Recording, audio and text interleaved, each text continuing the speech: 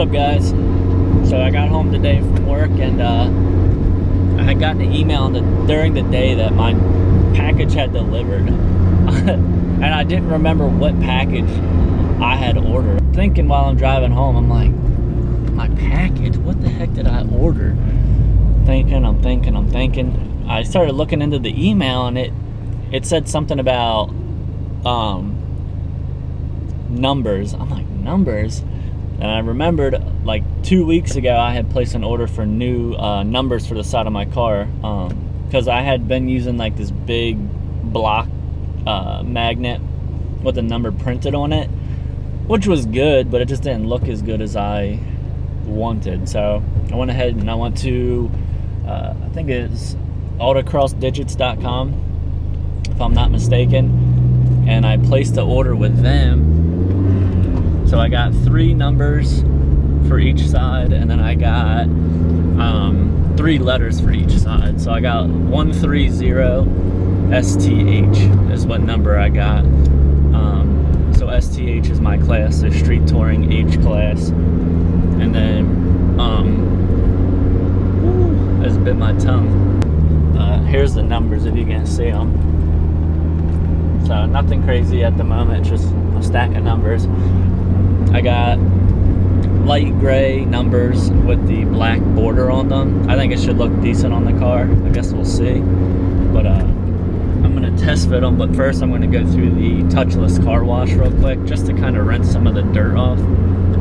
I haven't really driven the car since the last time I had it washed, but just sitting here, I think we got a little rain one day, so that obviously makes it a little dirty.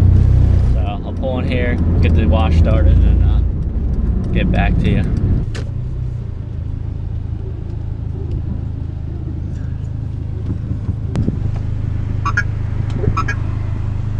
Please select your wash.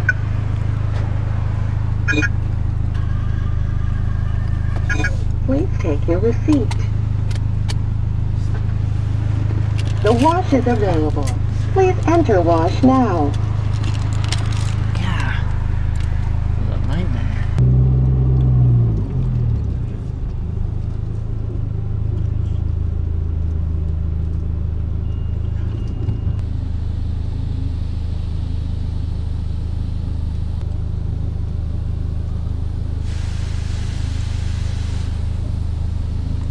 While the wash is going, I got a handful of things for the car. I did get a oil pressure gauge, so I went with the Altimeter oil pressure gauge. No particular reason. No real reason for why I went with that gauge. It was just what was there. And then I got a big oil filter kit for the car. I'm working on something for the car right now. I'm not going to mention what it is at the moment, just because it's not set in stone yet. But once I figure that all out, I'll update you. I probably will try to mock up the gauge today, in addition to test fitting the numbers. But we'll see. I'm not 100% sure on that.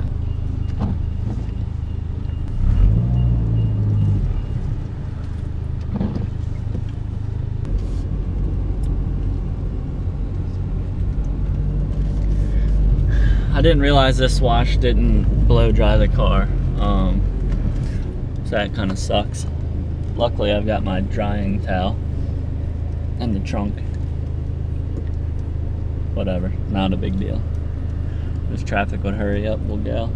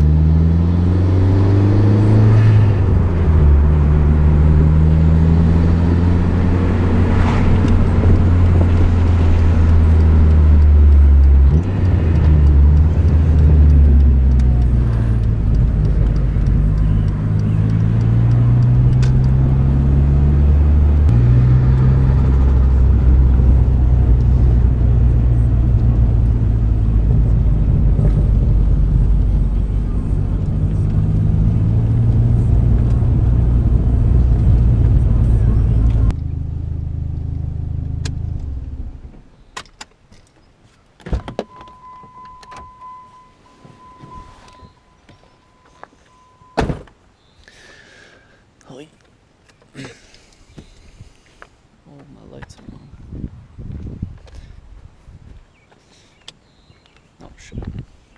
Wrong way. So I forgot that I don't have my drill, so I can't install the I can't install my oil pressure gauge. Well, technically I could install the oil pressure gauge, but I can't install the gauge pod. So the gauge is pretty much useless without the gauge pod, right? Can't have her flapping around on the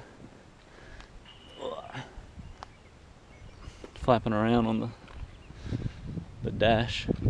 Not that anybody would do that, but I'll set you all back here so y'all can watch.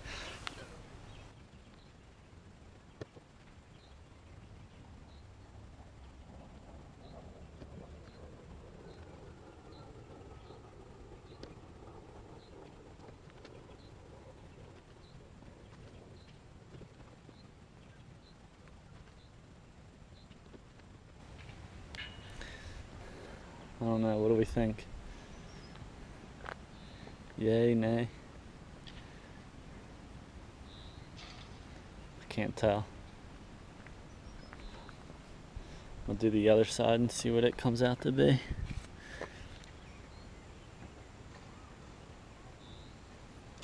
Get it squared. I don't know which way is the one supposed to be. Is this supposed to be perpendicular to the earth? Or is this supposed to be parallel with the earth?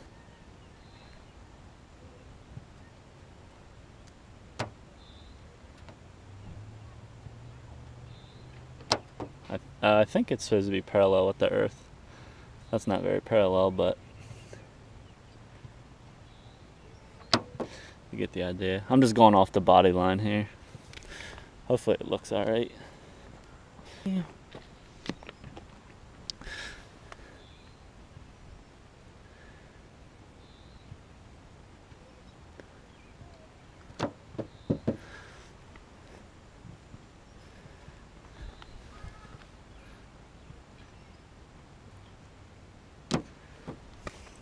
Zero.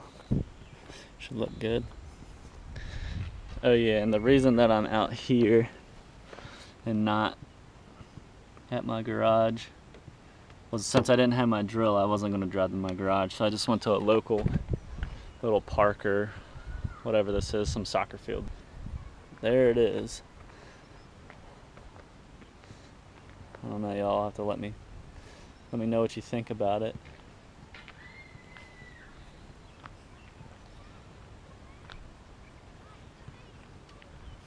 I'm not completely sold on this side. I'm happy with the color choice, I think, but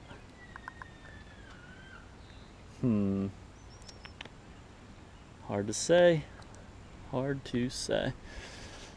I'm gonna take some pictures with my phone. Post them up. Oy. Old school. The Neon still has a whatchamacallit, aux jack. Classic.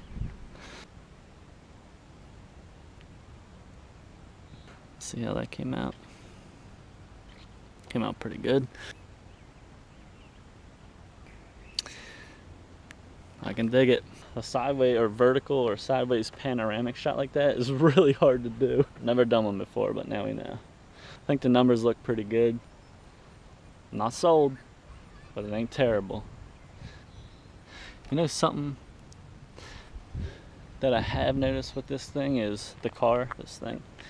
I noticed with this car is the spring rate, the front spring rate, I think it is, so I got BC, what are they, BC coilovers. They're the BR series. So like the entry level series of, entry level BC coilovers.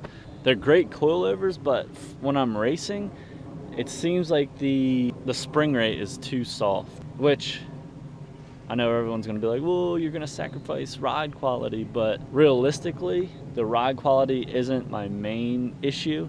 So the ride height is higher than I'd like it to be. You can see in the back here, there's some good gap there. It's not terrible, but it's not the best. The front's the same height. The reason the front is that height is because when I go hard into a turn, which you gotta think, autocross, you're racing in parking lots. If you ever look across the empty parking lot, they are not level, never level. And you know, the lay of the course, sometimes you're going into a hard bank at the bottom of a dip in the parking lot, which puts all the car's weight on the front left or right corner. And basically what that's doing is over compressing the coil, which is causing the fender to rub on the tire. I think if I went up 100 pounds per side in the front, it would help mitigate that. I think, I might be wrong. Let me know in the comments if I'm way off, but in my head that makes sense. I got these springs secondhand, so they might not even be the original ones. But yeah, I think I want to go stiffer springs in the front. The rears are fine. This thing has no weight in the back of it. But yeah, so I think the numbers look pretty good. I've got to fix the intercooler on the front. It's the bracket was bent, and I was just like, man, it's all right. I'll throw it together.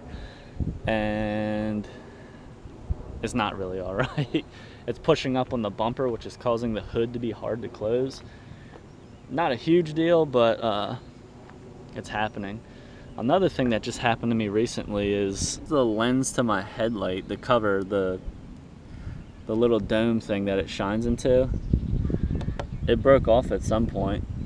I went to a car show just the other day, and I was walking by and I noticed it. I was like, what is that? It broke off. Apparently it's pretty common with these cars, especially considering I'm running the coilovers on a pretty aggressive setting. But yeah, that's all I got, unfortunately. I did get some windshield wiper blades.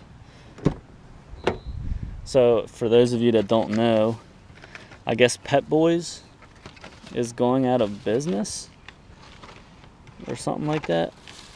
So I got 2 oil filters, 4 windshield wiper blades, 2 for my car and 2 for my pickup truck, a 6-pack of some new car scented air fresheners, some heat for my fuel tank, and I got something for my fiance's car. I think I got our brake lights and oil, mainly because everything in the store, this is what I'm getting at, everything in the store is 50% off, which is legit. I was going in there for, I think I was going in there for an O2 wrench to remove a O2 sensor, and I ended up leaving with like $50 worth of stuff, $100 worth of stuff for 50 bucks or something like that.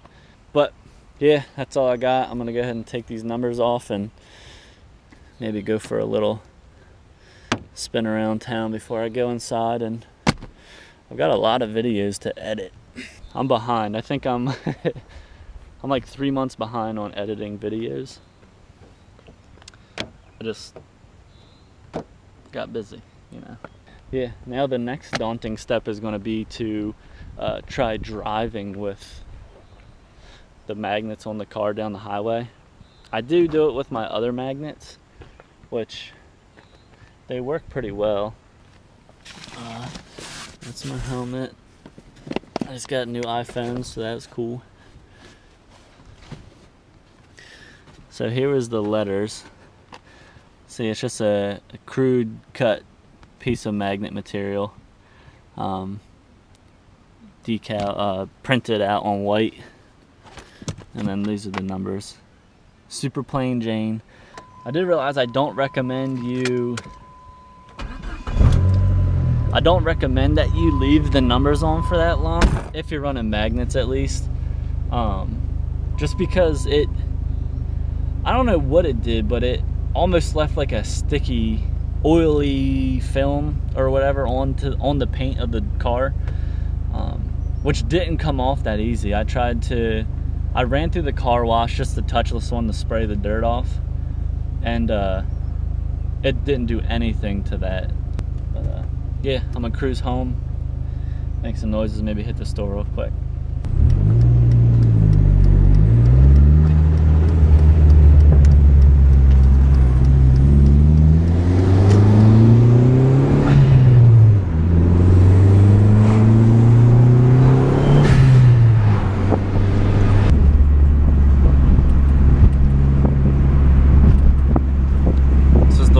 bumpiest road.